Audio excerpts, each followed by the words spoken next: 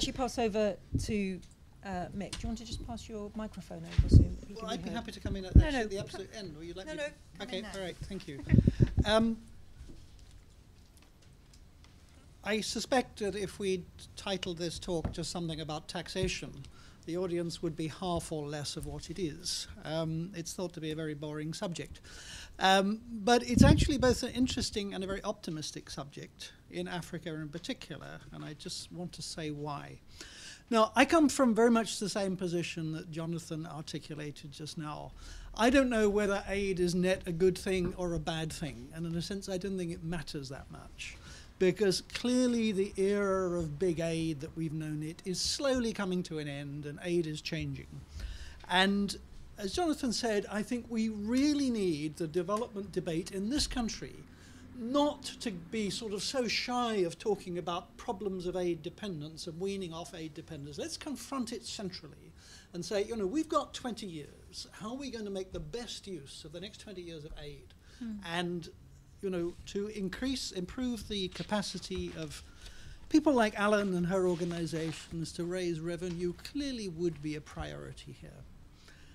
Now, the good news is that in Africa in particular, this is already going extremely well. You know, we're not actually talking about, you know, something we really need to do, because history is moving very much in the right direction. As Alan's described to you, let me just put it in a slightly different language. Over the last 10 years or so, there has emerged in much of the world, especially the poorer part of the world, a package of technologies for really improving the way that governments raise taxes.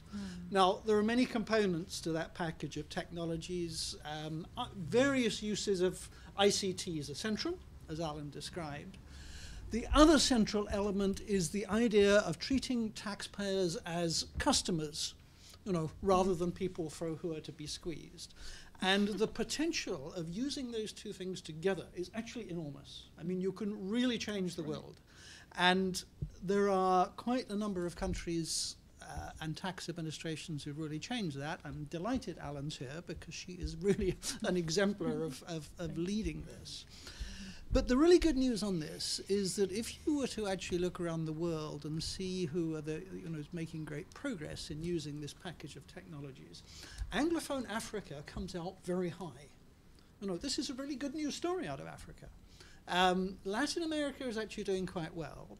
South Asia, perversely, which is often thought to be the India, Pakistan, Bangladesh, Sri Lanka, has often in the past been the source of many sort of ideas and principles on development, turns out to be deeply laggard in the cases of tax collection and tax administration. It's actually archaic almost. So this is a good news story out of Africa, but it could be an even better news story. Great, thank you very much indeed. I'm going to open it up to your comments and questions. I think we've got a lot on the table that's very